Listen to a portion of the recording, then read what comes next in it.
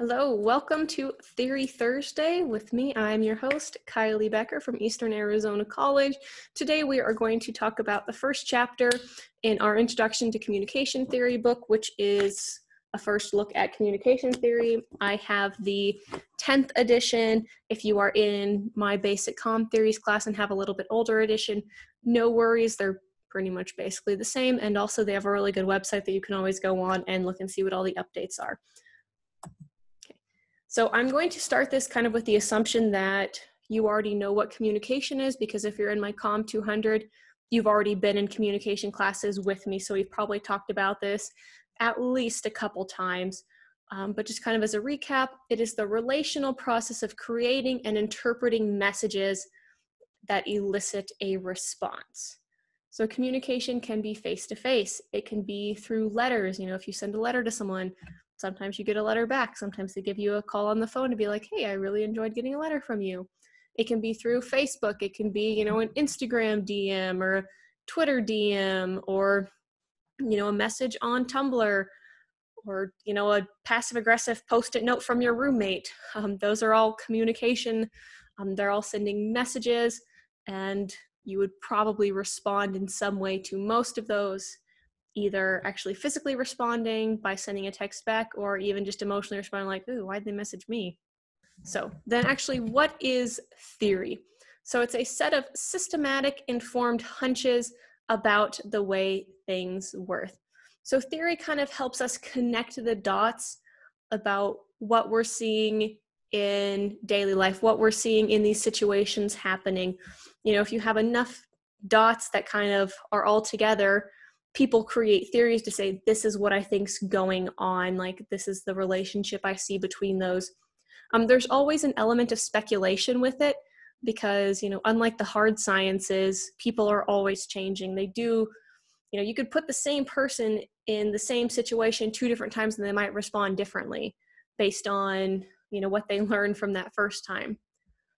But with theory, you have to have defined key terms, so we all have to agree on the meaning of the words we're talking about. Because if you and I have a different definition of the word symbol, then we're probably not going to be able to come to a consensus about that particular aspect of this theory. And before you develop a theory, you have to have a lot of good background information. You have to know what other people are saying about this situation that you're looking at, what people have said in the past. And then are there any other alternative explanations that might be possible based on other theories that are already in use? It's really, really hard to kind of come up with a new theory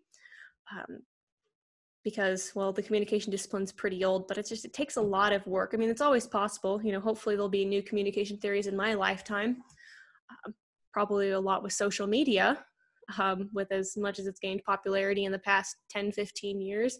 But, we don't know. People are still connecting those dots together. So how can we conceptualize theory? For some people, I can just say, yeah, it's a way of looking at the world or creating things. And I'm like, okay, yeah, that's great. But for a lot of us, we really need to kind of get a mental picture of what it might look like. So there's 3 metaphors that we typically use in the communication discipline. So nets, lenses, and maps, and all kind of have their good things and their bad things about them. So you just have to pick the one that works best for you. So theories as nets. So Karl Popper said that theories are nets cast to catch what we call the world. So you can have grand theories, which might be more big nets, but that's saying something that happens in all communication instances all the time. And that's really hard to pin down because people are very complex. And with that, you'd still need a lot of smaller nets to catch those smaller fishes to be able to capture these distinct acts in small situations on an individual level. But like I said, people are complex, people are not fish. You cannot weave a theory so tightly as to capture everything. It's really hard to say, all people do this in all situations, or every time someone's in this situation, they will do this, or they will communicate in this way or act this way. It's nigh on impossible. You can look at a theory as a lens, so like a camera lens. So you have different lenses. You have a 35 millimeter, you have a 50 millimeter, you have fisheye, you have 18, 24, 200 millimeter, whatever. It shapes our perception by focusing on some features of a situation, of a context, while ignoring other things. So like with the fisheye lens, you can see a whole bunch of things.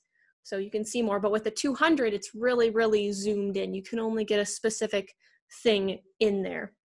But that's saying, you know, two people could look at the same situation, and depending on which type of lens they're using, they will have very different interpretations and explanations of what is going on. The downside with this, though, if all of these situations depend on the lens that people is using, you know, some people might abandon the search for truth because, well, truth is relative. It all depends on which lens you're using. I would argue that there is, you know, obviously a truth, and, you know, maybe both of the people in the situation are wrong based on the lens they're using, but there is an actual thing that is happening that you would have to find the right lens for. And then theories is maps, which is, I think, the one that the book likes to use. So they're designed to help us navigate some type of human relationship. But as they say in there, and I'm quoting it because I really like the words that they use, you know, the map is not the territory. You know, no single theory can portray the richness of interaction between people that is constantly changing, always varied, and inevitably more complicated than what any theory can chart. So your takeaway from this should be humans are complicated, and theories are just kind of a helpful way to shape how we look at certain situations. So if I want to look at health communication, which is something I'm interested in, I might not use expectancy violations theory, because that would probably not be a very helpful lens, a very helpful net, a very helpful map to look at something in regards to health communication. Maybe I'd look at the health belief model, because that is something more tailored to health communication, might be more helpful as a lens to look at it through, or a net to catch what I'm looking for, or a map to lead me in the right direction. Okay. So really short introduction to comm theory, just like I said, really basic things. So my comm majors who are in this class, so what are some of the communication questions that you personally want to answer, puzzles you want to solve, or any problems you see in society and communication that you would want to fix? So we will talk about that in class together. But if you are just watching this on YouTube for fun because you somehow came across this, you know, you can leave that down in the comments below and let me know what communication things interest you. So have a wonderful rest of your day wherever you are, and thank you for joining me for Theory Thursday.